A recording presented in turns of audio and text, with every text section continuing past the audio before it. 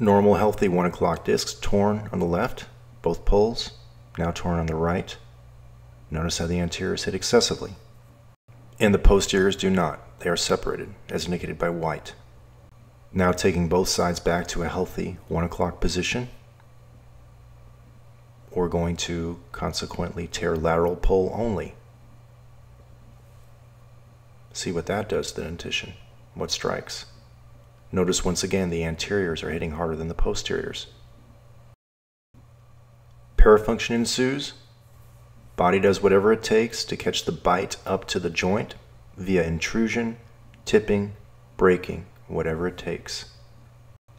Pulling that newly modified occlusion back into the same torn 12 o'clock lateral pole situation. Look at how things are flatter than they were before, more intruded. Look familiar clinically? Notice how the posteriors here are not worn as much as the anteriors.